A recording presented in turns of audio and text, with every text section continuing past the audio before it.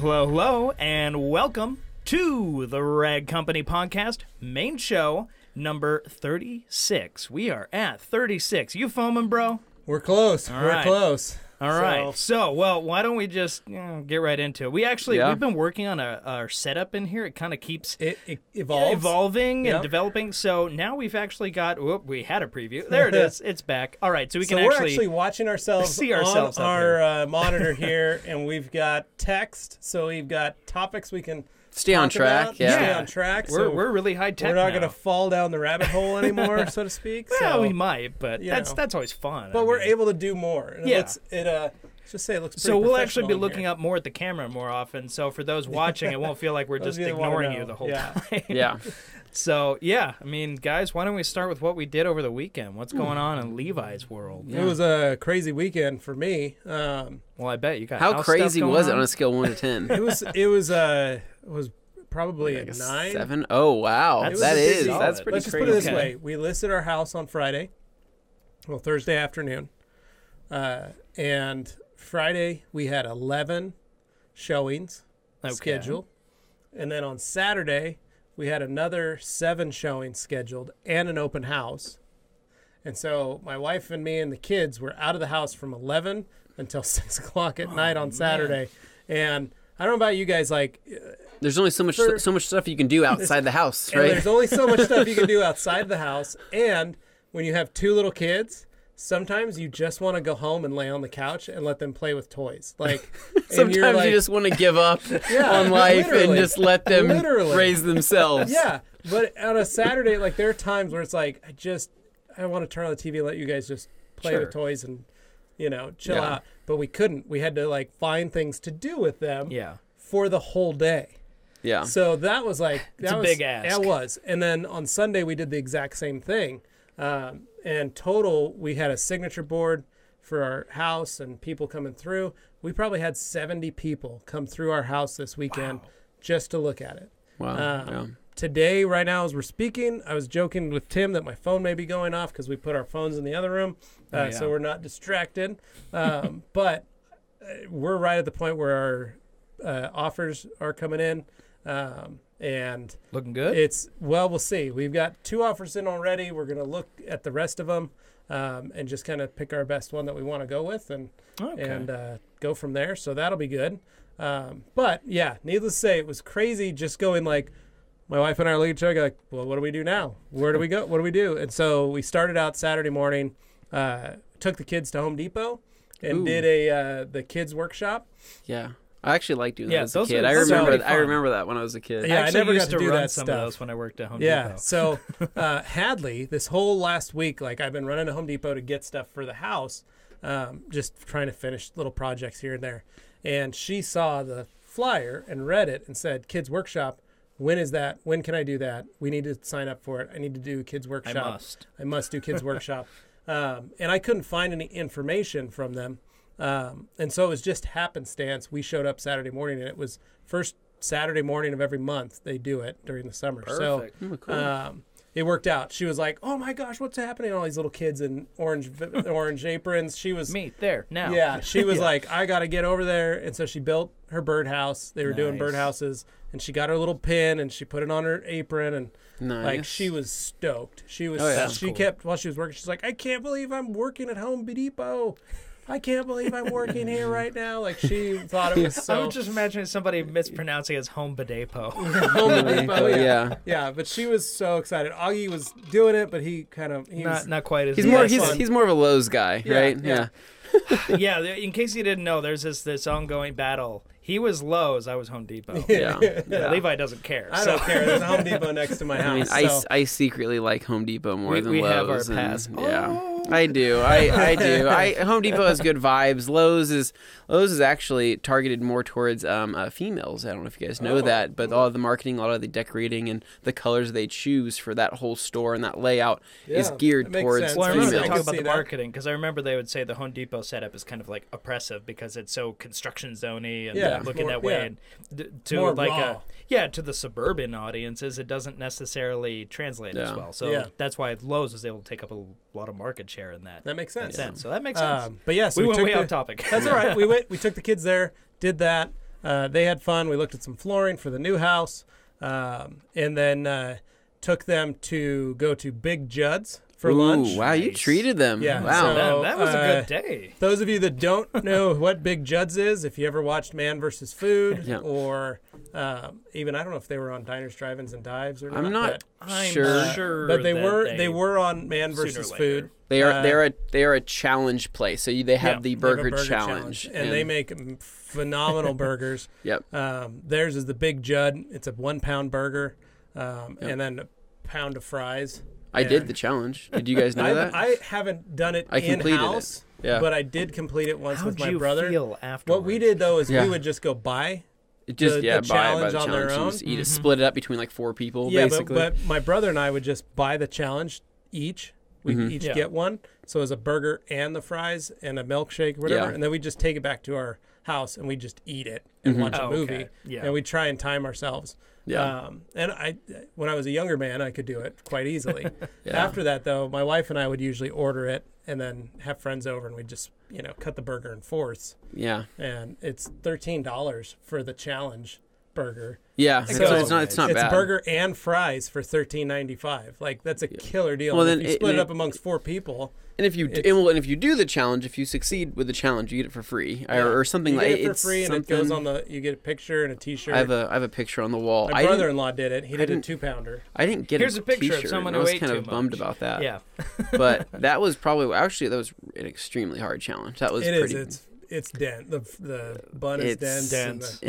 I chose fries are thick, huge cut. I went with the tater tots because you had the choice, and the tater tots were just as bad. It's still it's all potatoes, man. Yeah. One way or another. But we took the kids there, did that. Then we took them to Bodies in Motion, which is that indoor gymnasium. Oh yeah. Right. So it's got the jungle gym and the slides, and you pay a fee, and then the parents can go just chill out on couches. And can the parents get in on that? Or the parents can get in and climb around, and then there's like a Ninja Warrior setup, so you can run and climb and do stuff, and so fall into horrible traps. Yeah, you can. And so, but it was great because we met some friends at Home Depot with their daughters that are the same age as our kids, and so they got to do that. And then we said, hey, we're going to go to lunch and then go do Bodies in Motion. They're like, call us. So at least impromptu play date. Impromptu play date. It worked out perfect. So got the kids worn out, then went to the pound. After that, to the Humane Society to look at dogs and cats, because that's apparently something that my wife takes the kids to go do randomly on the weekends and just for fun. Yeah. Builds them up to my taking kids are ideas. like, check out this cat. This is the one I like. This is like they already knew their way around. I was like, I didn't even know you guys have been here before. How do you know where that is? But we did find a dog that we really liked, but I put my foot down and said we can't get him yet because he'll be gone. Because we have a really great shelter here that they get rid of dogs quick. They're no-kill shelter. I was going to say, we're phrasing that. They get rid of them. No kill. I texted them and said, I'm at the pound killing time. And when you said killing time, I thought, oh, no. I thought you meant like killing time. Killing time. Killing time. Yeah, we were literally just trying to kill an hour. Yeah. Because I know how you feel about that. But the dogs were great. They just got a whole new shipment in from California. So because our Humane Society is a no-kill shelter, right. They literally get all these dogs adopted quick. And so my wife was telling me she was there 2 weeks ago. They only had 6 dogs total. Wow, in the whole place. And so they had just gotten another... It's a big place. Yeah, and they had just gotten another 38 dogs last week from California. And they've got another order coming from like Washington. So they've got a big group of dogs that are coming through. So it was really great. And when I was texting, your mom said she had just donated 500 towels to the Humane Society. Yeah, we do that, by the way, in case anybody was wondering where some of the leftover towels go and stuff. It's a great place we donate towels to them because they need them for cleanups and all that kind of stuff. So we did that and then just went home finally and went over to my mother-in-law's, and my wife and I literally crashed on her bed because it was just an exhausting day of nothing. I'm done. Yeah. It was weird. Yeah. It was weird.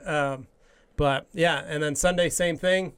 Out the door again, and this time I took my kids to my dad's, and then we went to Target and like wandered around, ran into our friends again that we had spent Saturday with, and we're like, "What stalking you?" Yeah, they were like, "What the heck? You guys just came to our hangout places?" We're like, "I guess so. We need to be out of the house." So but that was my weekend. So it was just a long, very long weekend for us.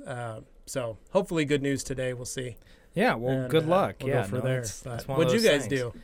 Honestly, I didn't do a whole lot. I was just kind of prepping around the house, a little spring cleaning. You It's helped starting your to look dad a little set up nicer out. downstairs? Yeah, I helped set up the office downstairs. What was once Anthony and I's office is now an extra kind of secure packing area where you can close the door and actually talk to customers on the phone. So you can help them out there as opposed to having the phone and everything at the front desk, which it gets a little noisy. There's a lot of, hustle around there. So just being able to go into an office for our packers and stuff, they can have an easier time, answering the phone where it's not quite as chaotic. Yeah, well, we have customer service. So you've probably talked to some of the folks on the phone. If you called in and you haven't talked to us, you've talked to them.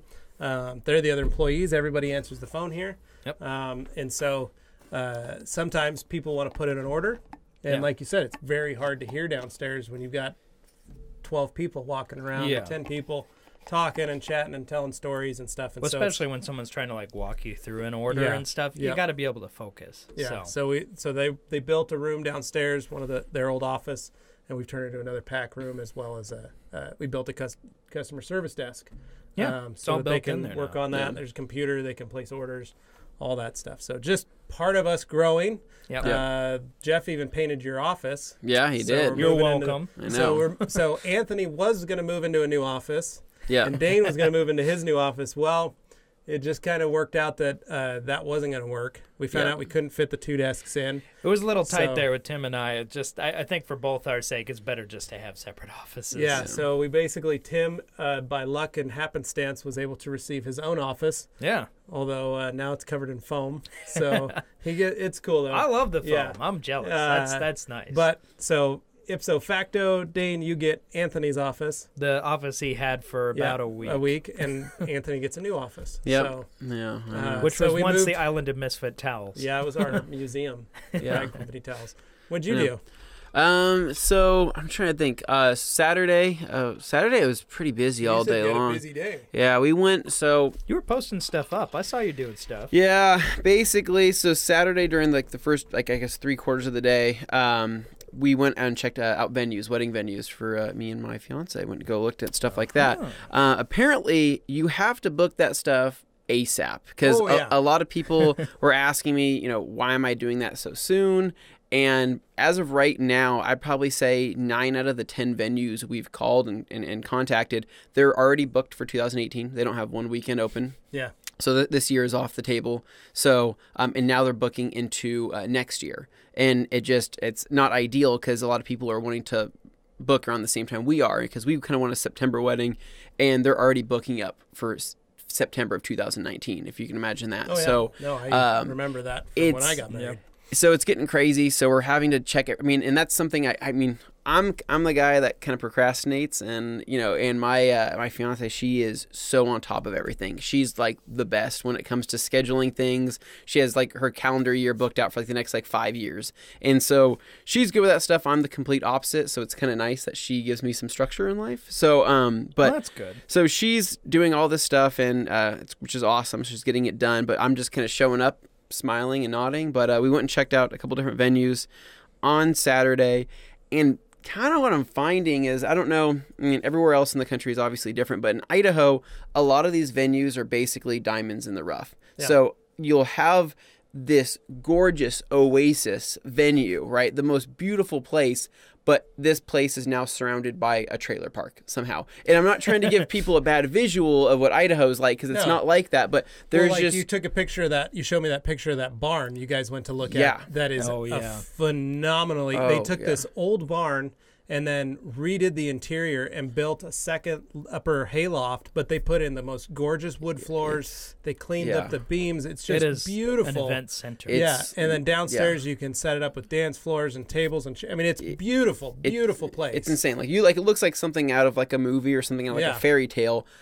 Literally, it is right next to a 2-story high school, and it's like the parking lot of the high school is right next to you. It's exactly what it looks like. And I could throw a rock and hit this high school, and it's not ideal because on the other side of the small fence, there's the track field, the football field, and all of this, and so in any picture, you're going to see this high school in the background, which is just It's not like this. You stand out of this. Gonna Photoshop. They have this gorgeous picture window, and you go get your pictures in front of it, and you see like the track field, the track field, and kids running around. But there's like the dump in the distance. It would be great if it was like a beautiful backdrop of mountains or something. Like, and so which to be fair, a lot of the views around here are of mountains. Yeah, and there are some, and that's kind of the thing is there are nicer venues here, and the other thing we're finding out is, you're paying. I mean, I'm not trying to sound cheap here, but you're paying $3,500 to $5,000 for 12 hours of a space.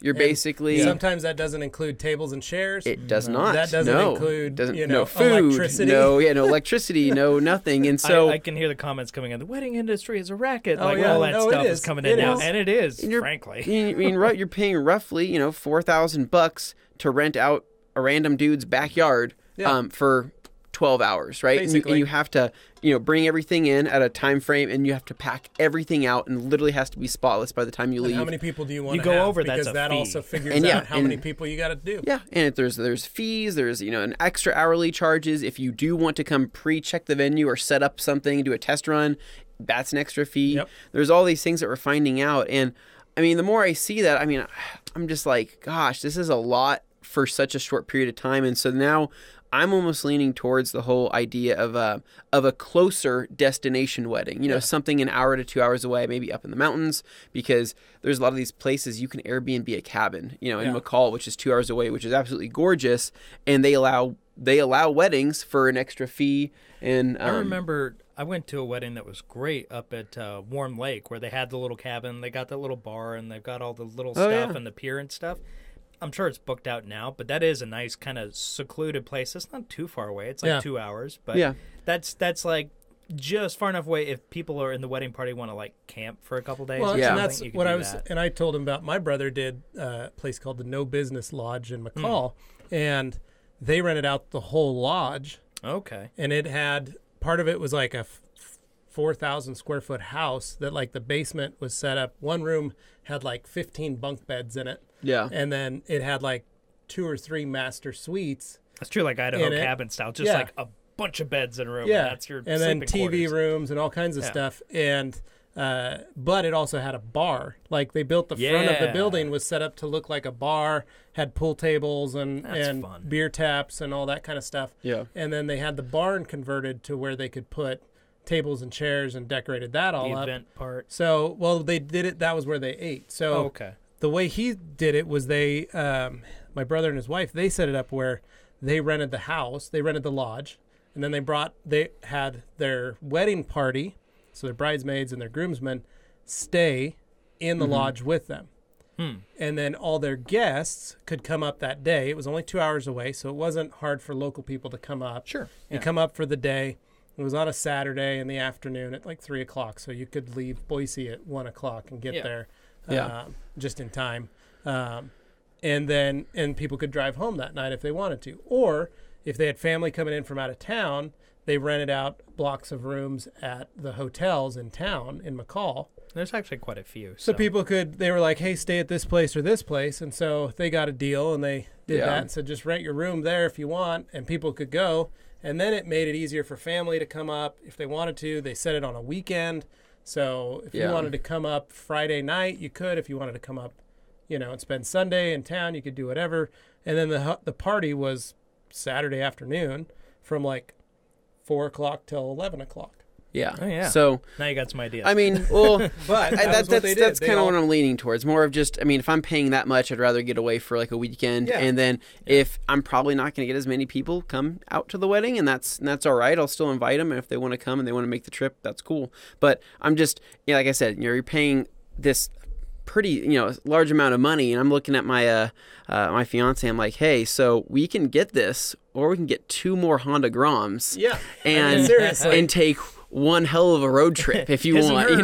We're gonna hit total 50 miles an hour tops, and we're gonna ride up in the mountains, go to Canada or something. So it is weird. It's just, and some people will take that and go, we're gonna use that as down payment on another house or property or whatever. You think about how that, like when my wife and I got married, we had to try and do it on the cheap, and that was 13 years ago. But we rented a place called the Bishop's House, which was an old Victorian mansion across from the old Idaho State Penitentiary. Oh. Yeah. Now, some people may go like, whoa, wait, you did it across from a prison? Yeah. It's Like, a little different. It's a little different. Our prison that we have is That from- prison burned down. So, that wait, prison the burned prison burned down? So there's ghosts and souls in that? Well, Yeah, I kind mean, of. No, it was a territorial prison, and it was built out of sandstone, and it looks like a medieval castle. yeah. it So looks we really have cool. this castle there, and then they stopped using it in the 70s, and they've repurposed the grounds, and so the botanical gardens are on the outside of the Idaho Botanical Gardens are there. They've moved some old Victorian mansions that have been throughout the city, have moved and relocated there to that area. So, and then there's tons of old mature landscaping and trees, and it's a beautiful area, and it's right at the base of the foothills. So you literally Can hike step up at out, and right up is Table Rock, which is a very prominent landmark here in Boise. Yeah. And so for us, we were like, well, it was a block away from our house. Yeah. I mean, we could literally ride our bikes, which we did. We rode our bikes away from our wedding. We had our cruiser bikes. You know, my uncles and dad and siblings had tied cans with string and stuff to the back of our bicycles. And I rode my tux. My wife had her dress on. And after the wedding, we rode our bikes to our house. Boom. And then parked them and then hopped in the car and then went to a hotel. Like, it was close. What did you do after that? We went to Jack I in was the gonna Box. say, you're giving us a very visual We went to Jack in thing. the Box because we were really Oh. hungry because we didn't eat. Nice. That's pretty highfalutin for And a then we wedding, watched I some mean. SVU, Nice. some Law and Order SVU. Getting crazy. Yeah. Anyways, okay, we're not going to bore you. Wow, we are amazing. way off. Okay, we're not gonna Amazing bore you. honeymoon. Right Yeah, now. this is getting pretty boring. So now, moving on. So something more exciting is that our friend Brian from Gearhead Detailing is doing a really cool detail this weekend, or was doing a cool detail this weekend, and he wanted me to come out and do some filming for him. So I went out by myself and did that. He is doing a 1993 MK4 Supra, and Pretty Supra. it's a very nice Supra, and you'll see Nice it. I and posted a red. picture up on our Instagram if you want to check that out. Then he has pictures on his Instagram as well under Gearhead Detailing. But went out there. It's my friend Chris Pugh's red Supra. This thing is it's gorgeous. It's got all sorts of cool little mods on it and stuff. I think it's pushing, I don't 700 wheel horsepower probably, or around there. It's got these really gorgeous CCW wheels, and I love that wing on it. and it's got a really cool It's a nice wing. wing. So Brian did a full two-step on it. He did a coating on it. He used Optimum Opticoat Pro, and he did that. And it was a really fun time. We got to do some filming. It was just kind of cool being around a Supra, like, where I'm not at a car show, or I'm not somewhere where the owner's breathing down my neck. Yeah. Because even going to my friend Chris's house and looking at his cars, I always feel kind of like, well, I don't want to fanboy too much and drool over his car. But it was kind of cool being somewhere where I could open the door, look inside it, sit inside it, and say, this is what a Supra feels like. All the cool little intricacies of it, and just to think that it's a car that's how many 19? It's almost so 20 years old. No, it's older than that. So it's 2008. 93, 2018. it's in its so mid to 19 late 20s now. So it's 27 years old. What is it, a 94? 93. 93, yeah. 93. So was that bad 25 math? years 25 years old. Okay. Yeah. That's one of the And- early Mark IVs, yeah. And it looks so good still. It was awesome. But that video turned out really great.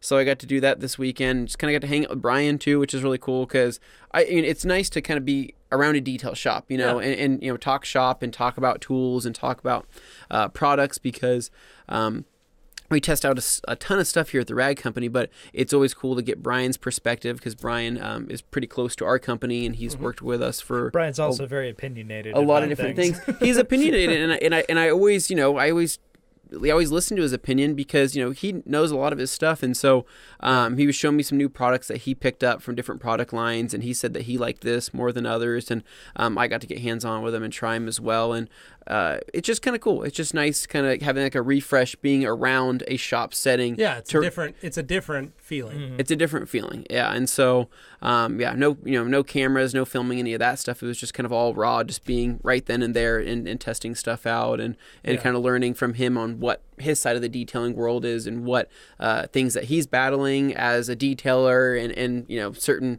things that he's seeing from marketing and media. And it was just kind of cool to talk to him, have a refresh so we can help, obviously, give you guys better information. But so that's what I did this weekend. All right. Well, you didn't do anything but help your dad work down here. Pretty much helped my dad down here, and I went and saw Ready Player One yesterday, so that was fun. You did see it? Yeah. Did you like it? I enjoyed it, but at the same time, I'm watching Dane's it. Dane's a hater, man. Dane's a hater. Like, what did you not like about it? Fan service, the movie. I mean, basically, I could go into a whole diatribe, but basically, I enjoyed it. Nostalgia factor, very high. Enjoyed all those things about it. A lot of times I got the Transformers effect, though, where it was just a bunch of stuff blowing up on screen for the sake of having a bunch of things going on. Yeah. Like, we're not going to, do the effects of this too high quality. We'll just make a bunch of stuff explode and make it look like a lot's going on. And if you play it, like, this is my level of movies. But, like, from a storytelling perspective, it was fun. It's like, they had, like, moments where I was like, oh, this is kind of cool story-wise. But for the most part, I mean, I'm not a hater. I'm just very critical. Dane's a hater. I just enjoyed it because, my favorite movie of the last year was Blade Runner 2049. So I still have not seen that. And Baby yet. Driver. I need to see that. I like Baby Driver. Baby Driver's a great movie, but no, I liked it just to see the Easter egg characters. That was like my favorite part of it. That's what I'm saying. Fan service movie. If you like that stuff, it's like, well, here's your opportunity. I never thought I'd get the chance to see on the big screen a Gundam fighting Mechagodzilla. So that was rad. It's amazing. The end battle was actually cooler than I thought it would be. Coolest part, I give credit to it because I thought, here comes the big effects special at the end where they're doing all this. Actually, they did a better job with it than I expected. So kudos to that. And the ending actually wasn't half bad. So I'll give them that. Nice. Normally, you have a rough ending on a movie that's otherwise good, but in this case, it actually ended strong. So well, I've played a lot of MMORPGs, mass RPGs where you're playing with a ton of people, so I can nerd out and appreciate things like that and say, hey, I totally get where they're coming from, and your girlfriend plays a lot of MMOs as well. Oh yeah, well, and that was partially like why I might be a little sour on it. Is she's so close to that stuff already that when she saw it, she was like, cringing at some of the stuff. She's like, that's not how that works. Like, but at the same time, I know. I told her I was like, but the movie up for you. I told her I was like, well, I get it. You're already so close to it that any like slight thing being off, any deviation is going to throw you. She's like, that's not how in-game purchases work. That's so unrealistic. Oh my gosh. But I will say, if you're more of a filthy casual, it's totally going to be awesome for you. Yeah, there's that. See, I like all that stuff, but I'm not a gamer. Yeah, so that's the thing. Like, I used to look be, at that and I go, for years yeah, now. and I go, like I can watch the preview and go, that looks like a lot of fun, but I also have very few reference points. But to that I can draw from. The thing that's fun about this movie is at your age, it's perfect. At my age, I'm pretty much right. Because what are you saying, Dane? It's a ton of mid-'80s nostalgia. No, I'm saying the stuff like Joust and Back to the Future. He's all like, these things. Atari. That's all you see. Yeah. You look at me and you see Atari. Yeah, whereas if you're my age, you got to enjoy that, but it was already kind of old school at that point to play an Atari 2600. I never played an Atari 2600 until I was 27. I did, I was. Joke's on you. Yeah, well. I mean, but at the same time, like all that stuff, like for me it was an NES. I remember I bought my Nintendo. I mowed a bunch of lawns for it. Yeah. I went to Costco and bought it, and it was 1989. Mm-hmm. And I was 9 years old. And my dad was like, "I can't believe I'm buying a gaming system with you," but I was like, "I got $100. Mm-hmm. We're gonna buy it. I'm gonna play Duck Hunt, and I'm gonna play the crap out of it." That was always my favorite. That and the Top Gun game. I only had Super Mario Brothers, Duck Hunt, and I think it was Contra. And that was Contra. Those were the only 3 games I had. That's all you needed, though. That's all I played. That's all you needed. That's all my sister and I played, and that was it. We never we try and rent a couple games, but they never always worked. No. We go to Blockbuster and get the blowing on the cartridges. Try playing some Mega Man and it's not going so hot. Yeah. So I was like, I just play the ones I like. Yeah. So we did that. So but anyway, it's the only time you'll see all those IPs in one place. So I'm excited what it's about really that. for. I think that'll be fun. Yeah. If that's what you want, you'll get it. Going on to topics, we've got a ton. We're getting into spring, we're getting into trips, we're getting into travel. I'm trying to buy a house, and all of this stuff is going on. Now we're going to talk about detailing. So, first things first, we're trying to get this place ship-shape because we've got guests. We've got guests coming. We've got one of the owners of IK Sprayers is coming all the way from Spain, from Goitspur, to check us out. Check out our operation. See what's going on. See what and we they do. want to see all the Basque stuff that he has to offer. They're a Basque company. And so those of you that don't know, there's the Basque people is a region in Spain, part of Spain, France, Germany, and it's a section, and it's the Basque country. Mm-hmm. And it takes up all these other countries. And the Basque people have a unique language, have a unique culture, unique style, unique food, all that stuff. And when they, a lot of them immigrated, and when they immigrated, they all made it to Boise, Idaho, and the surrounding Treasure Valley and Canyon County, Malheur County area. I have Basques in my family. Mm-hmm. Well, you guys may, but you've got some Portuguese, but you're from California. Yeah, Portuguese. But it's part of that. There's the Basque culture. There's a lot of Portuguese people that are also have some Basque heritage. Mm-hmm. They go back a very, very, very long time in European history. Yeah. But needless to say, we have a very large Basque population here in Boise, including our mayor, a bunch of the city council, a bunch of people are Basque and can pull their Basque descendancy. So when Iban heard that he'd be coming to Boise to check out the place, he was very excited because of the Basque roots. Boise's where it's at. He's based in the Basque Country. Yep. So we're needless to say, we're going to have some fun with him when he's here. Then in the week after that, we got Jason Kilmer, the Sandman from KXK Dynamics. Man. That's going to be an exciting He's coming here to Boise. So for those of you that are listening that are in Utah, April 21st, we are having a wet sanding clinic. We'll put it on the Facebooks and Instagrams and all that kind of stuff so you guys can see.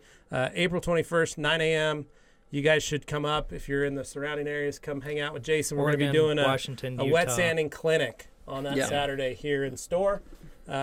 So we're really excited about that. We're going to have some fun with him. Pull some junkyard hoods, make it happen. We got to go do that next week. Yeah, we got to go grab some, pick up some. Get some hoods. We're going to get like 4 or 5 of them. We're going to go grab that Rally Ready Geo Metro. Drag rail. Yeah. Well, there was one that had Hoosiers on the front. I was like, whoa, okay. We'll go grab an assortment of different hoods and things like that to just have fun. So that'll be fun. And then at the end of that week, then the next week, me and Jeff are headed to the car wash show in Las Vegas. Back to the Vegas Convention Center. Back to the Vegas Convention Center. I was looking for Airbnbs this morning. A little Jeff late, don't you think? Well, yeah, I realized I called him and was like, "Where are we staying?" And he was like, "A house that we haven't gotten yet." And I was like, "I will spend my time," because I was thinking about it last night before going to bed. My wife was asking me like, "So what's the trip? What's this?" And I was like, I need to get us a place. I realized I don't think we have a place. So nail that down. Yeah, so but we'll be there at the car wash show. So I know there are a number of detailers that do attend the car wash show, just because it's cool to see some of the gear. Know your enemy, so to speak. They're good people too. Yeah, but we're gonna be there. So if you're gonna be there, come say hi to us. That'll be really fun to do.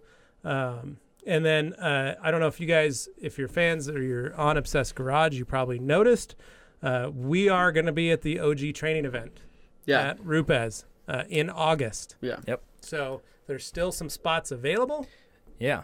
You can hit that up. Only a few, though. Only a few. It's selling out quick. Yeah. But basically, it's a weekend at the Rupes facility, an OG event. Yeah. Come hang out, and you'll get to hang out with us, too, because we're going to be there. Yep. If you know OG, you like OG, that's the place to be. Yeah, that's the I guess what kind of detailing you follow and that kind of lifestyle and that come out. It's really cool. I mean, everybody there has a similar mindset we do, and we can come out and we're going to bring towels. We're going to hang out, talk to you guys, offer a little bit more information on microfiber for people that want to learn. A chance to hang out with us too, and for us to hang out with you guys. Humble much? No, I'm just saying we're all. So my whole big thing is. Yes, the way it works now is we're accessible. You can see us on YouTube. You can see us on on our Facebook, on our Instagram, and all of us in the detailing industry have seemed to send out friend requests to other detailers, and then we all meet on these groups and we all get a chance to talk and vice versa. But rarely do we ever get a chance to shake hands. Yeah. And actually meet each other face to face and spend And it's time different with talking each other. to somebody in person. It's very different, and you can build that bond and get a little closer. Yeah. And when I went down to the OG event in July, I built a very strong bond with a lot of guys down there, and it was really fun. And I'm old school that way. I can have friendships online. You can have your girlfriend online where you communicate to her via Facebook, via Facebook Messenger. She just got an iPhone, so we're talking to yourself. Welcome to 2018. There's something about shaking hands, maybe giving a hug. Yeah, that really bonds you. I'm sorry to bring that in, but it was watch out for Levi. He's funny. A hugger. If you didn't watch last week, it was really hilarious. It was a funny story, but I think there's more to that actual friendship on Facebook if you have that face-to-face connection, just like we get when we see other people or meet other people or they come visit us here at the store. There's something that cements that friendship, that working friendship. So if you're there, come see us. Also, in June, so that's August 4th. In June 2nd, we've got Dylan Von Kleist is coming to Boise to hang out. We're going to be doing a Rupes open house here at the Rag Company. We're going to have all the new pneumatics. We're going to have all the new machines. Fun. Guys can come and play and try them all out if you haven't tried them. So, again, if you're in the surrounding states and you want to come to Boise, June 2nd, you can start planning that. We're going to have an open house, Rupes kind of deal with Dylan here. So that'll be fun. Then Matt will be coming 2 weeks after that. Mr. Matt Mormon. Matt Mormon will be here for Obsessed Garage himself. From Obsessed Garage. He's going to be here for a day. So we'll have him in the studio to do some podcasts and maybe shoot some videos just for fun, hang out with him. So we're really excited about that. Also, we're going to be headed to that in between Dylan's visit and Matt's visit. Right, yeah. We are headed to New Jersey. Yeah. To the Detailer's Domain kind of open house deal that they're going to be doing with Rupes and Ammo NYC and all that kind of stuff. Yeah. So that'll be cool. We're really excited to be a part of it. So it's going to be getting crazy these next 2 months. I mean, it's literally we have events almost every other week. Oh, so, and I'm going to try and buy a house through all of this and move a Good house. luck, man. Good luck. I maybe need your guys' help. Yeah, it's going to be crazy. So, lots of cool things. So if you guys, again, like Levi said, are in the surrounding states, whether you're coming out for Jason's clinic or whether you're coming out for Dylan's clinic, I think Jason's clinic is going to be shorter. I think it's only going to be like a more half day, 9 a.m. to 12 p.m. And then we're going to be doing a lot of filming with him throughout the rest of the day. But to have like a full day event, a full experience event, and if you are in the surrounding states coming down for the Rupes event, is going to be pretty beneficial. Well, we had a lot of great guys came from Portland and Utah and stuff for our Opticoat clinic that we had in January. That was really great when Dan was here. So we had a good turnout. So we're hoping for, if you guys are nearby, come hang out, man. Don't be a stranger. Yeah, it's a quick trip, especially if you're in Utah or Washington, like I said, Oregon, Montana, Wyoming, Montana. Any of them really. Not too bad. So cool. So you have a couple upcoming videos and video series that we're going to kind of explain. So we've talked about what we're doing with Dane's Volvo. We're going to be doing the super thorough used car detail series. It's going to be like a 5 or a 6-parter. So it's going to be, one of the more ambitious ones we've been done. waiting, though. We've been waiting to finish the rest of them because of what's sitting on the table. The first episode's been done for a while. It's been sitting on the back end of YouTube, just waiting until we can get a few more so that we can make it more of a, slow drip release. We don't want to throw them all out at once, but we don't want to put one out there and then, we got to wait to shoot it and something like that. We'd rather, you get a chance to have like one a week or something like that. So, but we were waiting for this bad boy to show up. So this one's my bad boy. Yeah, so that is Dane's 15 that he built at Rupes. Yep, his first Rupes polisher. Say that. You assembled every single part on this. You put it together. I have a hard time believing that, but it's true because I was there. Yeah. It was great. Yeah. I mean, you did. Anthony and I each got ours also on Friday, so all 3 of our machines arrived. Dane signed his box. I don't know if you can see if Anthony moves his head.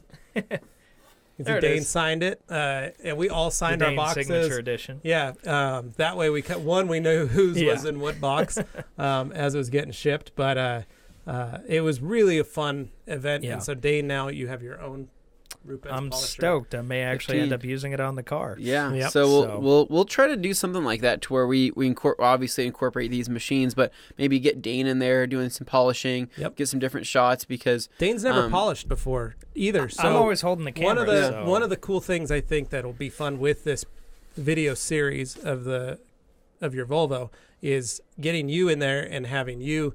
We can give you some tips and some pointers on how to run the machine, and then have you run it. And you can polish out some fenders and some hoods and things like that for those of our viewers that are watching that are maybe the DIYers, they can see how easy it is with a tool like this. My experience level with actual like hands-on machine polishing is like that. Right. So people will get a real good idea of like how a beginner can tackle exactly. that. And I think that'll I've used a Harbor Freight like twice. Yeah, but I think this will be a really good experience, and it'll give our viewers a little more ease of entry, so to speak, to see someone like you being able to work on it and use it. So that'll be really cool. My bar is very low. Yeah. And then the series that I'll be doing, we don't have a real working title yet. They've been calling it the Rod Vlog. Levi's Rod Vlog. Not to be confused. Hey, Rod's Vlog. Yeah. Or a vlog about, Levi's rod. Yeah. Or Rod's vlog about Levi. Yeah. We're limiting the rod and the vlog and the... But it's about hot rods and Levi's. It's going to be kind of doing it with hot rods. Again, we're starting off the series with Kenny's Rod Shop. And this is you and Tim making it. And me and Tim are making this, and this is our first Rag Company Presents or Rag Company produced product. So it has nothing really to do with towels, very little to do with detailing. It's going to be kind of our first foray into a show. It'll be a show that our media company is basically promoting. So so we're going to give our hand at that. So we're going to get started with that. We're going to kind of kick it off with we went and visited him this week. That was really fun. Yeah. Got to check out the shop, walk around. Tim took some B-roll footage. There's some cool stuff in there. And some really gorgeous cars, some really neat stuff. So it's going to be kind of an in-depth weekly touch base talk, see what's getting done on the cars, because a lot of people don't ever know how much work actually goes into those cars. You just hear how much something costs and you're like, wow. And then when you see it, it makes more sense. Yeah, so we're hoping we can get some good, views and things like that where people can see like the actual process. And, it may only be something as small as, a piece of panel this big that they work on for 2 weeks. And you get to see the process sort of, but you'll get to see the details that actually go in. And this is a very, in-depth. So if you like those build shows and stuff, but you feel like they're just a little too orchestrated or whatever, this will be a really this is raw, us literally real just going in and Kenny talking with us. Whatever's going on in the shop when these guys drop by. We're not creating any drama. We're not going to try and get some fights between Kenny and his guys. He says he's already quirky. He doesn't need help. Yeah, we're just going to get us in there, and we're going to let Kenny tell his story. Yeah, that'll be cool. And talk about the cars and the projects that he's working on. And we're hoping that you guys really enjoy it. I find this stuff fascinating.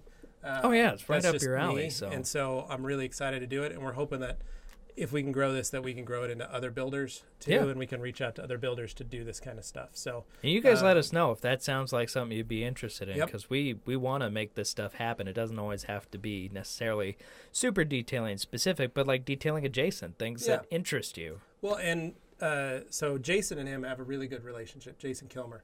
So with Jason coming, we're going to try and kind of kick it off. So one thing I was saying is we want to have Jason on the podcast so you guys can understand what he comes from, the background he comes from, and the level of detail he works at, because he works at an extremely high level that is almost non-existent for a lot of guys. This is like savant, world-class, crazy high-level stuff. And then we want to bring Kenny in and have the two of them talk about the projects they work on together, which is something that, it's unheard of, the level of... Does the word Riddler mean anything to you? If you guys haven't know anything about a Riddler Award, it's the highest level, highest judged, most in-depth look at a car and paint and finish, and the judges of Riddler know if a car has been coated.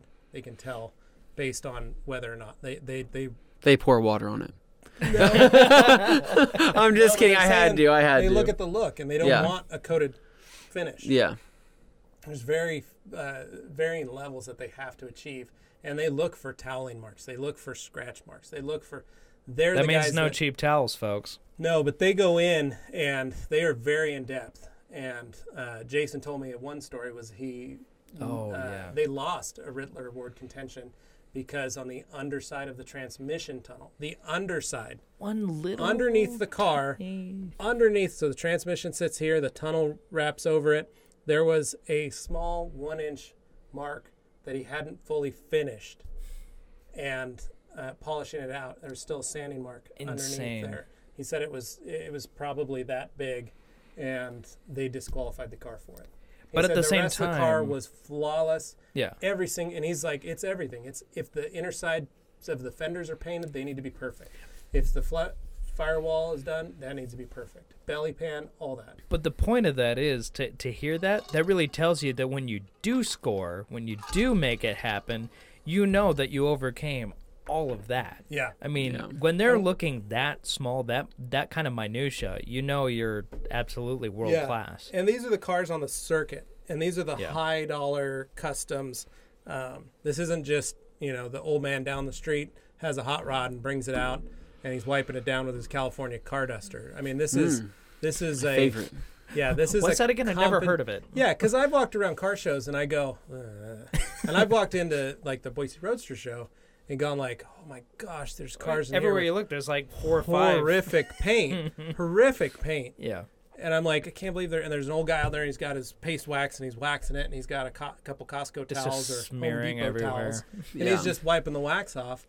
But I can see all the scratch. I mean, it looks like he's ran it through an automatic car wash. But some folks don't know But better. that's that guy. Now, this isn't those cars. Yeah. The Riddler Award-winning cars go on a circuit, and they are usually the front row center cars. They're the ones that right when you walk in the front doors of the convention center, that's where they're at. They're top-level cars. So, and there's only a few that contend for that every year. The elite of the elite. Yeah. So it'll be. I'm excited. So I think you guys will really enjoy this series. I hope so. We're fortunate to have access to stuff like we this. do. I mean, so why not? Yeah. Let's try it. Like we said last week, there are no rules. So let's see if this works, and maybe we'll strike for some oil. So you know us, we make stuff up, and sometimes it works, sometimes it doesn't. Yeah. So So speaking of things that work and sometimes don't work, we experimented this weekend. Last week. Anthony and I have been kind of throwing this around in our minds for the last week. Last couple weeks, realistically. Yeah. It started with a product that we are going to be carrying. Mm-hmm. Yeah. It's called PNS Double Black Pearl Soap. Yeah. That was what we started with. Mm-hmm. And we started using the IK foamers. Yep. We've been using the Pearl and IK foamers for several months now. Yeah. For other testing purposes, but within the last couple of weeks we started testing for a different purpose, and we've actually had very good luck with this. We'll start it out rinseless washes. Yes. People like using O&R for rinseless washes. Correct. And what is one of the number one questions we have gotten, even though we have stated many, many, many, many times, O&R does not foam. No. But I want to. Why do you want to foam O&R so bad? Like I said, foam is for the honeys, O&R's for the money. Like, I'm genuinely just confused. Like, we mentioned multiple times. I think maybe it's when people are told no, they get more obstinate and they want to do it. Yeah. But what's so the benefit? With that, we looked into O&R doesn't foam. No. Then we thought, well, OptiClean is a waterless wash. Yeah. It's a different formulation. It actually is. It's different. Sadly, it foams a little bit better than O&R, but not to where I would call it foam. It's still not designed to It's more foam. of like somebody. It's not it's like kind of like you're spitting on the surface, and that's kind of what it looks like versus actual foam. Pleasant. Yeah. So, what did we start working with, Anthony? So that's when we started working with Pearl, and so Pearl. When Rennie Doyle visited us last year, and he brought Pearl to our attention, one of the first things he said about this product was that it can be used as a rinseless wash. And that caught us off guard. And that, because that caught us off guard. Foams. And like so, and we didn't really understand what he meant until we actually physically felt the product and felt the viscosity of the product. And so, Pearl, as itself, is actually very watery. It's you can shake it up. It's not like this thick soap. It's not that. Gel. It's not that at all. Yeah. It's very, very watery, very runny. And so when he pulls it out, he said that this is a product that can be used in a foam cannon and foam beautifully. It can be used as normal car wash soap, but depending on your dilution, it can be used as a rinseless wash. And we didn't know a whole lot about the product. We knew it smelled like lemons, which was nice. But that's when Rennie mixed up a little bucket of it. He put it in a little sprayer and started spraying the car down with it, or his the swirl assault vehicle. And he started spraying everything down. And they had just driven up from Big Bear. Yeah. And it had some it good had some soil bugs on it. It was it. middle of summer. Yeah, it was early summer. It was in rough shape. So we started washing it and using the rinseless method. He was showing us how he likes to do it, and we followed up with another product that we fell in love with. It's called Bead Maker. Bead Maker. It's part of the Double Black series as well. And that is we are going to be carrying that as well soon. It's probably becoming one of my favorite products as of today. And Yeah. so he followed up with that, and after we were done, he said, and that's it. That's all you have to do. Rinseless wash using this, what feels has a very has a lot of lubricity. It's very luby, slippery. very slippery stuff.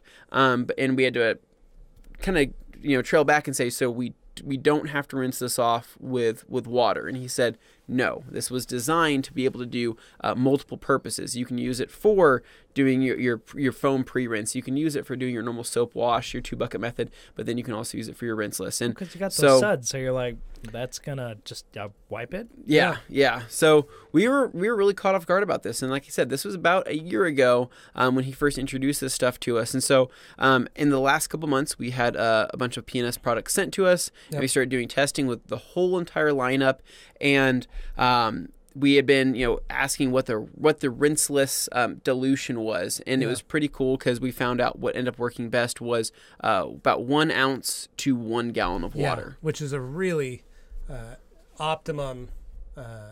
Not optimum, literally, but but an optimum dilution to get the most out of a product. Optimal, if you will. Optimal product. Yeah. And that dilution is very cost friendly. Yeah. In that sense, that basically breaks down to 128 to 1. That's what we figured out, right? Because 256 to 1 is half an ounce, or 1 gallon per. What is that? 1 ounce per 2 gallons. Yep, it's 128 ounces in a gallon. So we're doing 1 ounce to 1 gallon, basically. Yeah. So it's 128. Yep. Yeah. So 128 to 1 is the dilution ratio. Yeah. So we'd been kind of playing with this, and I had been using this in the IK foamer for a couple months. Actually, I have some videos on our Instagram of me foaming it. I didn't say what product it was, but you can see that I was foaming this different colored product. And people get excited every time they see really foam. Pretty foam it makes really, really good foam, incredible foam. And it was just crazy because I wasn't putting a whole lot into the IK foamer, and the little 35 ouncer, I was putting just about a tablespoon, and it was getting this beautiful, not too thick, not too wet style of foam. And I've been kind of playing with the different nozzles on the IK foamer between the dry and wet setting, and also the standard. But in this last week and a half, 2 weeks, there's a particular person that came out with a product, a rinseless product that foams. Yep. And so out of nowhere, we started getting all these questions and fielding all these questions on if O&R, being the most popular rinseless wash in the world, if that can foam. So we had, I don't know how many emails, countless emails, countless Instagram messages, and everybody asking what can foam but can also be used as a rinseless. And we kind of laughed because we've known about a particular product that we've been using, this the Pearl we've been using for a couple months. There's a lot of guys that use Pearl and love it. So it's not a new product by any means. It's been out for quite a while. And Pearl's been out for a while, so we kind of laughed. We were like, well, that's, our answer to that for people that are looking for a product that we could, potentially sell, we want to sell, would be Pearl, because pretty much all last week, last Friday, we foamed Levi's car. We did the Pearl. We did that in just the IK foamer, and we used the method of literally foaming the vehicle, taking a towel, a microfiber towel, and wiping the foam off, flipping it over, buffing that out, and then following up with the double black bead maker. Yep. And it worked. Game changer. It worked amazing. Yeah, the whole game changer thing came to our mind. But it's extremely thick, or slick. That foam that you're wiping off is really, really slick, and it feels kind of weird, almost kind of like you're wiping a soap mixed with quick detailer. Not gonna lie, it doesn't feel right when you're doing it. It doesn't feel right. Why am I doing this? Yeah, but it also goes back to the guys if you've never done a rinseless wash in the first place, you still feel that same way. It's counterintuitive to where your brain works, and a lot of guys, and I've had a lot of guys that have had that issue where they go, oh, I can't I don't get a rinseless wash. I got to have the soap. I got to have the suds. Well, this will give you the suds. But we're so used to rinseless washes that we understand the concepts. It feels weird wiping foam off. It does. Yeah. It does. So we did a bunch of different testing on his vehicle. We brought my car in. We're going to do test spots on Dane's car. We're doing a bunch of different testing to where, we want to make sure that it's a product that we feel absolutely confident in saying that it does all these things. But just to give you guys a quick reference and a taste, we did Levi's car, like we said, and his car was pretty filthy. He'd gone through coated. Several puddles. His is coated. Yeah. So I hadn't washed it in about a month. Yeah. We took skin grip lights. We put skin grips all around the car, did a full wash. Now, mind you, my car is still smashed from my wreck. Yeah. So it was a front end. Those scratches don't count. Yeah. Those scratches don't count. But the rest of the car is corrected. The fender, basically the front fender's back.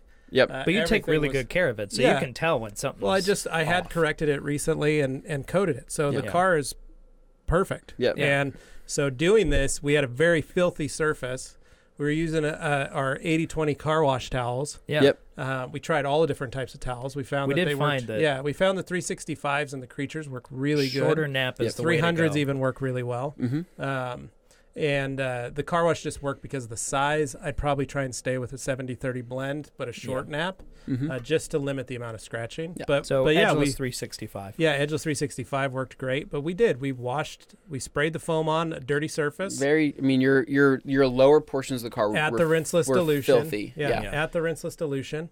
And wiped it, and we were following with the light to watch and see. And you're like, come on. It was a really dissecting. It was a very, I don't know. We were really getting OCD about it because. Let's just put it this way: the team, our warehouse team, probably thought we were weird. We were crazy. Like I'm laying on my back inside our shop setting, and I'm on my back with these scan grips, looking at every single area that Levi's wiping, and I'm following up with this light to make sure that there's no damage being inflicted. Yeah, and they're like, "Oh, Levi's just getting his car washed for free over there." So we were able to see taking a nap. We're able to see the all the dirt and all that coming off the vehicle, onto the microfiber towels, but we weren't introducing that same side back onto the towel. So we were flipping the towel constantly, and it's weird because you're wiping foam. And the other big thing too is that I was checking about all the foam that was the residue in the cracks and crevices, seeing that if that was going to disappear, and it did. Yeah, with time, it disappeared and it was gone. So, and I guess I could see why you would want to take maybe if you had compressed air, if you did have a little blower or something, you could blow that out. Insurance policy. But we were really impressed with the way that worked, and we were able to now give people another option for a product that's able to foam with our IK foamers. And then topping it with bead maker is just. The bead maker is heaven on earth. Makes man. a difference with anything you use. You wipe that car down and then you top it with bead maker. Like I said, game over. That car is so slippery. That is so protected. It blows your mind. Yeah, no, that I think that's going to be a product where we're PNS. We're really excited to get into your guys' hands because there's going to be people out there that are skeptics about it. We totally get it. Yeah, that's who we are deep down. We're skeptics about a lot of things until we try things out for ourselves, which we had to do. And we're not to try just going to throw something out there to throw something out there. It's because we actually tested it first. Yeah, we got to try it, and it was really cool. Yeah, put it that way. Yeah, like it works. Yeah, and like we said, there's no wrong way to wash a car. Yeah, comes out except shiny. For maybe like with a brush covered in tar and rocks. And rocks, yeah. Don't do that's that. probably not a good way. So this was to in my wash it. wheel well, and now it's going onto my hood. Yeah. But what's cool about Pearl is you can put it in that foam in the IK foamer. You can spray it on. You can mix it to the rinseless dilution if you like. Foam it and rinseless wash it. Rinseless wash it. Yep. Foam, rinseless wash. Then, if you still want to, let's say it's kind of dirty, you can rinse the car with the hose. Yep. You can then do the foam, rinseless wash. You can also mix up a bucket to rinseless proportion. Mm-hmm. Yep. Dunk of wash mitt in there or towels, and still with the foam on the car, rinseless foam wash, still rinseless wash the surface of the car. I know I'm going to make your heads explode. Then you can dry it off. Yeah. You can do that. Wow. Or you can just use it as soap and water wash. Or you can use it as just a soap and water wash. Yeah, and not measure anything and just squeeze it in. And have luscious lather and suds and have fun. Or you can pour it in your foam cannon on your pressure washer. And get the girls in the bikinis out and spray them down. And hey, we're not that literal shaving cream foam all over the surface of the car. Yeah. You can do that with one product. Yeah. So it's pretty spectacular. And again, finishing the car with bead maker is just the icing on the cake. You guys, once you get bead maker into your hands, it's gonna. So we're gonna build a kit that'll make it fun that you could do. Be able to use these methods. And we're going to make an affordable kit for people that want to do this. So this is going to be geared towards, not just enthusiasts, but pro detailers as well that are looking to save time and be more efficient. But this is going to be great for people that live in apartment complexes. This is going to be great for people that are, at a certain time of year who can't do a proper wash with running water. This is going to be awesome for that. And we're excited for you guys to test it out. We're going to keep pursuing our testing, as we get the products out on the site, and then show you guys demonstration videos, and of course, have a video for every method that we, would use with this stuff. And these are just more options. It's not like we're saying something is the best end all be all. It's another solution. It's just another version. It's just another way to wash a car. People like variety, and it's different for everybody. They get bored doing the same process. We make 6 different types of glass towels because there's everybody likes a different type of glass towel. Personal preferences. So some people who've just never gotten on the boat with O&R because they just can't get behind it, we have Optimum car wash soap. You can buy that, and we sell that to folks that come in and go, I'm not really ready for rinseless. That's fine. Here's some really good soap. Well, now we have another option. We know O&R doesn't scratch. To the folks out there who just have that hard time understanding that, we've used it for so long in so many different ways. If it was going to scratch under the direction of how you're supposed to use it, it would have happened by now. And we wouldn't be carrying it. No. It wouldn't be a product at this point. It's been out for so long. Don't you think people still look at it like it's a new thing? It's not a new thing. And these things we're talking about right now also this is not new products. A new thing. It's not just made for the sake of having. They've been around. Pearl's been out for a few years, and it's been the guys that use Pearl know that it can be used as a rinseless. Yeah, and they've been using it as a rinseless. And as their soap and all that. So we're not just making up something for the new hotness, it exists already. This is something that we've had our hands on, and this is something that honestly, we were going to get onto the website a couple months prior to this, but we've been so busy with everything else that we kind of had to hold it off. But I think now we are absolutely going to pursue everything with this. It's pretty rad, and one thing that I really like is again. The reason we pick the companies that we use is we want to know who we're dealing with. We want to know the company inside and out.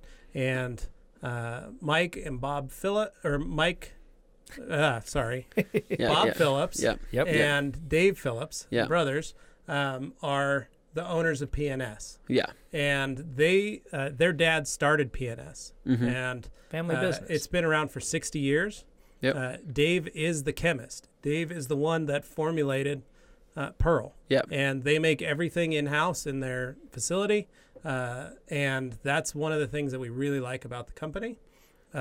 Is again, it's an American-made product, and it's formulated here, and we have direct access to the chemist. And they're tried and true. They've been around. They've been for around. A while, they've been around for almost 60 years. Yeah. And so again, for us, that's a big deal, and a reason we like working with them. Same reason we've worked with Optimum. We have direct access to Dr. G, who's the chemist, and we can talk to him about a product if we have questions.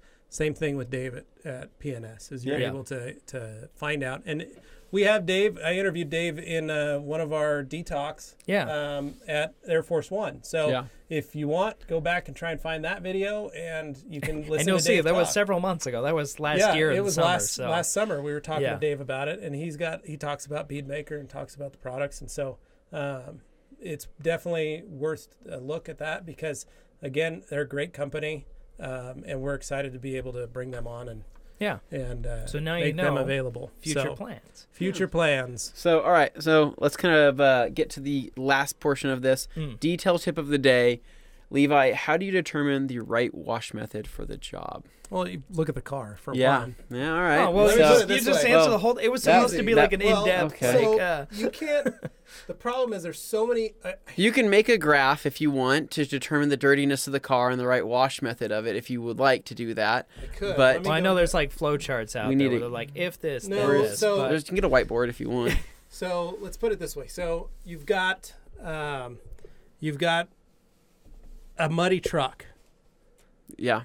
Thoroughly caked like in when my mud. niece took my brother-in-law's truck and took it up mud. Yeah. You get the California duster out. Yep. I get the California duster out, and I'm gonna wipe the mud off with it. Yeah. That makes sense. Physics.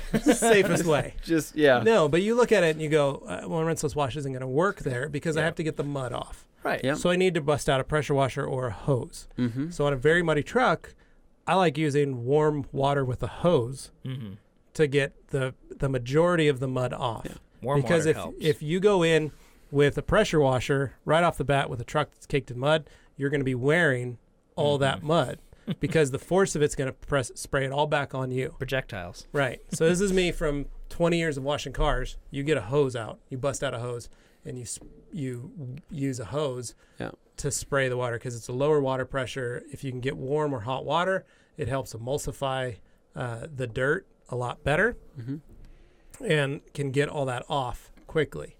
Then you use a pressure washer to finish and get the rest of the mud that you can't get off. And that's usually one or two pieces around the corners and stuff. Well, that's a good lesson right there. You can use a soap and water if you want. You can use rinseless. You can but you got to get the heavy contaminants off the surface first. I think too many people are just quick to jump right on the pressure washer right off the bat and go, yeah, this will fix it. It's going to be tough and it's going to cut right through. It's like, and in my shop also, if I had let's just say a car off the street comes in and we're going to wash it. Yeah. The very first step we do is we're going to degrease it. So we're going to put an all-purpose cleaner or degreaser on the outside of the vehicle to try and get all the heavy contaminants and all the road grime and all that kind of stuff off the surface. Like a power clean. Or if you've got a dilution of a proper dilution of an APC or something that 5, 6, 10 to 1 sometimes. And we would spray that on the car. That was the very first thing. I didn't care what was on the surface, especially if we were going to polish it. As to, that was the first thing. Then we'd start washing it. So we had to get everything off first. Now, if the customer had the car parked in his garage and he hasn't driven it in a month and it's just been sitting in his garage and it's just collecting a little dust, and let's say my guys would go out to his house to clean it, of course it was going to be O&R. We didn't need to bust out a hose. The car hadn't moved since we last detailed it. It's just got a light layer of dust. We'd use O&R. There was no need to bust out a pressure washer and pull the car out and soak the vehicle. There was no need to induce that much water into the vehicle in the first place. Or like our previous Wash Wednesday that we just got done shooting with the Julia. That's not a car we need to hit with a pressure washer. No. You got bigger panel gaps and stuff on a car from the late 60s, early 70s. Than you do it's a vintage car. It's in good shape. It's really nice. 90% of the time, you don't want to wash a car like that because you don't want to damage anything. Yeah. It's that Italian dirt, man. So utilizing a rinseless wash works really well. Now, the beauty of this new foam rinse is basically it's the exact same thing as a normal, typical rinseless wash. You're still emulsifying and you're encapsulating the dirt. And you're adding lubricity. You're adding lubrication to the surface to pull off with hopefully a soft towel, a microfiber towel, a mitt, or something like that. It's just for the people who can't handle that off. a rinseless. They need that visual element. Okay, you got foam now. So. Yeah, and it's the same as if you want to bust out a foam cannon. There are a lot of people that will wash a car like we did on the Wash Wednesday for Rupes that we've done. We did a 1-bucket wash. You guys we did that on purpose just to upset the people. truck. And it was a coated surface, and it was covered in foam. Yeah. And then you just washed with soapy water. In 1 bucket. And guess what? It worked. Yeah. It worked because the truck was clean. It worked. It was clean. There wasn't any scratches or marring or swirls. The truck wasn't clean when we started. No, but you can do a rinseless. You can do a foam rinseless. You can do a traditional bucket wash with soap and water. Yep. You can do a 2-bucket wash if you want. Yep. You can do a 3-bucket wash. You can use a foam cannon. You can use a garden hose foamer. You can use a garden hose. You can use whatever you want to wash your vehicle. The key is to make sure you're using good products. Make sure you're watching the technique that is needed for each of those washes to help reduce the amount of scratches. I mean, there's no wrong way to wash a car unless it's a brush soaked in tar, covered in gravel.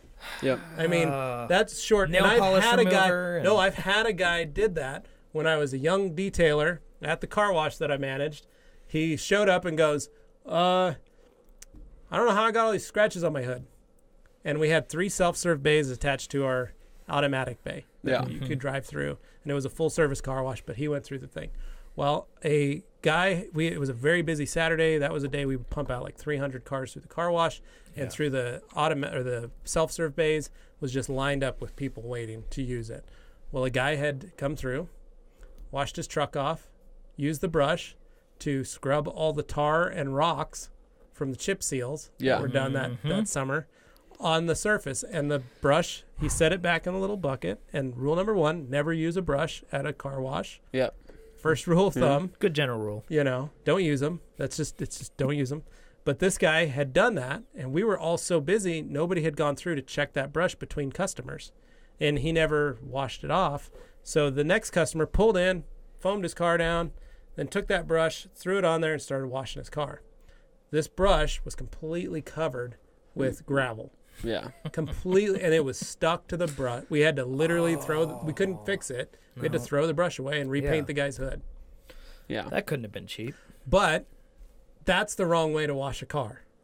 Yeah. So, there you go. Or do like I did when I was like 14 years old and grab some Ajax There you go. and go wash your dad's Supra. Yeah, there you go. Comet or whatever. Yeah. Which is what I did, and my dad was furious. Yeah. Because his Mark Rightly II, so. his Mark II Supra was completely destroyed. Oh, I love Mark IIs. He was like, "Yeah, you don't use Ajax on clear coat." But nope, bad. Yeah. So cool. All right. Well, hopefully that helps you guys. No wrong way to wash a car unless It's the you're wrong doing it that way. Unless you're doing it's it the the wrong wrong way. way, yeah. And by then, guys, it's blatantly the wrong way. It's pretty evident at that point. Yeah. But a rinseless wash done right, totally fine. Yeah. Good products, good equipment, good tools like towels and things like that. You shouldn't be able to mess it up. Yeah. Very cool. All right, guys. All right. So I think that wraps it up till next week. But thanks so much for listening and or watching if you're on YouTube at the Rag Company channel, of course. Yep. And you can catch us on iTunes or shoutengine.com at the Rag Company Podcast.